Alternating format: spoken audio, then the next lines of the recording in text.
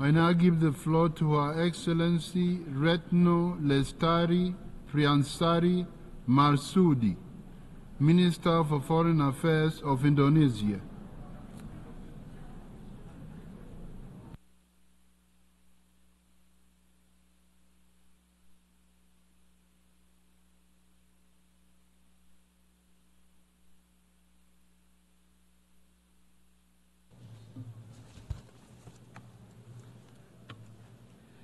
Bismillahirrahmanirrahim.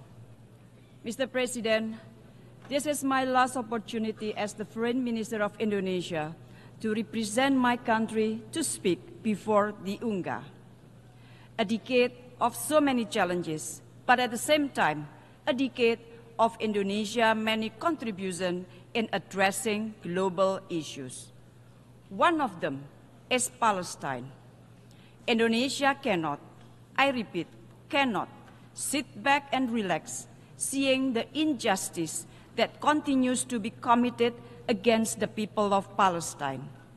Indonesia is and will always stand with the people of Palestine to attain their right to have an independent state of Palestine. As I speak now, more than 41,000 people in Gaza have been killed. Situation in West Bank, Lebanon are deteriorating. Is that not enough? Is that not enough? Will the Security Council only take action to stop Israel atrocities when all Palestinians are displaced? Or when 100,000 Palestinians are killed? Or when a regional armed conflict breaks out? That will be too late. PM Netanyahu yesterday mentioned, and I quote, that Israel seeks peace, that Israel yearns for peace. Really? How are we supposed to believe that statement?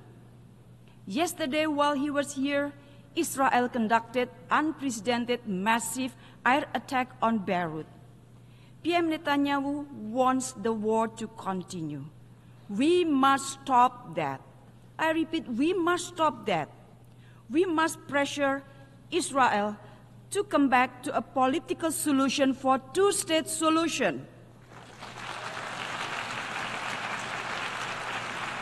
Mr. President, the overwhelming majority of the UN members strongly support the two-state solution, and this is the right time to walk the talk. Recognizing the state of Palestine is the least that we can do now to give Palestinians equal footing on the world states and to exert pressure to Israel to stop their atrocities. Therefore, I urge countries that have yet to recognize the state of Palestine to do so now. If each of us does it, for sure it will give impact. The recognition of Palestine today is an investment that will yield a more peaceful, just, and human world tomorrow. Once again, Indonesia urged the permanent members of the Security Council to concretely act to immediately stop Israel from blatantly violating international law and to end Israel impunity.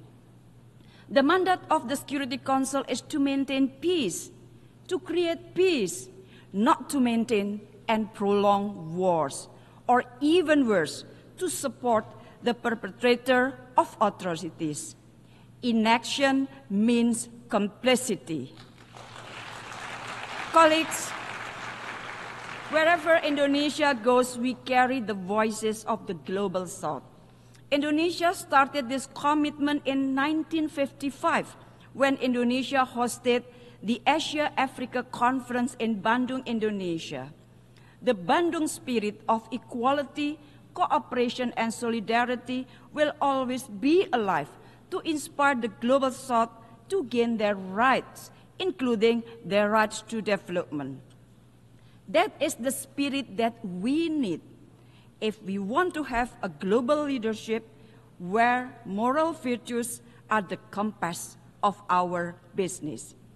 Do not bury the principle of the UN Charter and international law under the rubble of double standard, trust deficit, and zero-sum game. Mr. President, Excellencies, against these global challenges, Indonesia continues to be part of the solution. By embodying this commitment, Indonesia presidency in 2022 managed to prevent the G20 from collapsing, despite deep geopolitical division. During the global pandemic, we led the establishment of the Pandemic Fund and co-chaired the COVAX AMC Engagement Group to ensure equitable access to vaccine and financial resources, and to safeguard health security for all, especially for the Global South. As a member of the Human Rights Council, Indonesia continuously calls for inclusive partnership in addressing global human rights issues.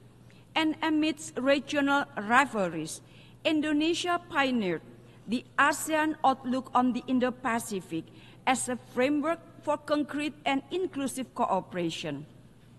To embrace, not to contain.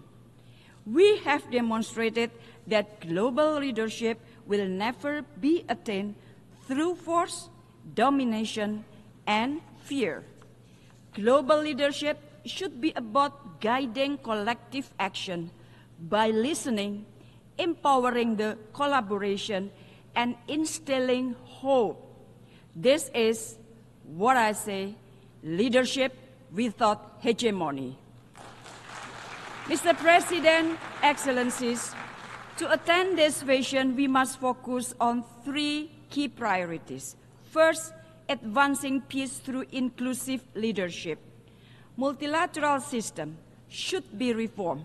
The UNSC must be an inclusive space for peace, where a wider range of voices can be heard, and timely decisions can be taken for our collective good. Without peace, our effort to attain global goals such as the SDGs will remain a dream without reality. Indonesia is committed to contribute to global peace by being one of the largest troops contributing countries in UN peacekeeping mission and remain firm in our proactive role to counter terrorism. We also strive to ensure that peace we are promoting will be inclusive by advancing the Women, Peace and Security agenda, contributing to women empowerment, including pursuing equal access to education to women and girls in Afghanistan. Investing in women is investing in peace. Empowering women is empowering prosperity for all. Second, ensure a resilient future for shared prosperity. Indonesia believes in a future where all nations thrive no matter how big or small. But the global pandemic and impact of climate change has shown us all that to prosper together, we must work together. Therefore, the implementation of the Pact for the Future is important to accelerate the achievement of the SDGs and scale up partnership and sustainable development even beyond 2030. At the same time, geopolitical tensions have also significantly impacted global supply chain, affected the development trajectory of the Global South, many of whom remain unable to freely exercise their right to development. In this context, Indonesia has taken proactive steps. Earlier this month, Indonesia held the second Indonesia-Africa Forum to enhance cooperation in international supply chains and connectivity and build collaboration in preparing for the future challenges. Indonesia also hosted the 10th World Water Forum, I repeat, the 10th World Water Forum this year. We believe that water is a crucial element for shared prosperity. And third, building bridges to foster global collaboration. Colleagues, a winner takes all, and take it or leave it mentality should no longer exist when collaboration is the only antidote in addressing the global challenges of today. For Indonesia, a world where the only option is us versus them will only result in the world of us or them. Global solidarity and collective responsibility is the essence of the Bandung spirit, and this spirit guided us through our G20 presidency in 2022, chairmanship of ASEAN in 2023, and continuous effort to voice the aspiration of the Global South. Indonesia envisions a world where nations collaborate together to address shared challenges, uphold international law, and protect human rights and dignity of all people.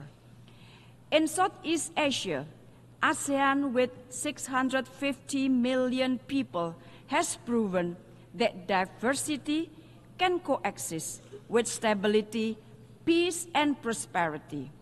Indonesia also continues to work with ASEAN to restore peace and stability in Myanmar through implementation of the ASEAN 5-point of consensus and to enable the safe and dignified return of the Rohingya people.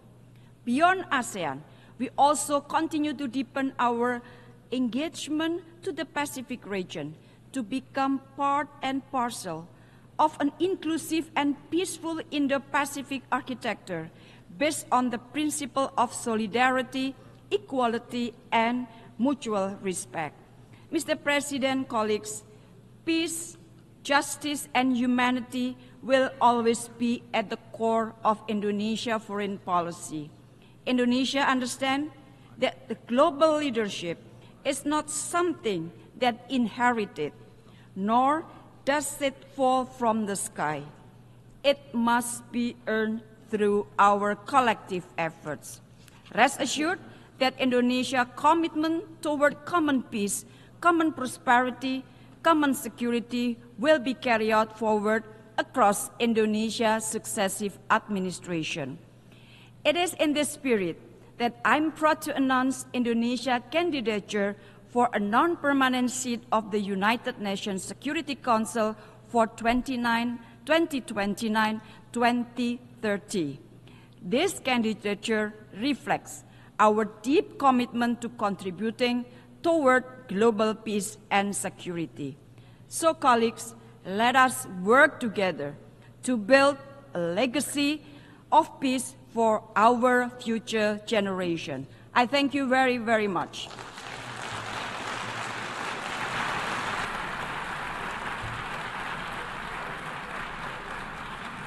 I thank the Minister for Foreign Affairs of Indonesia.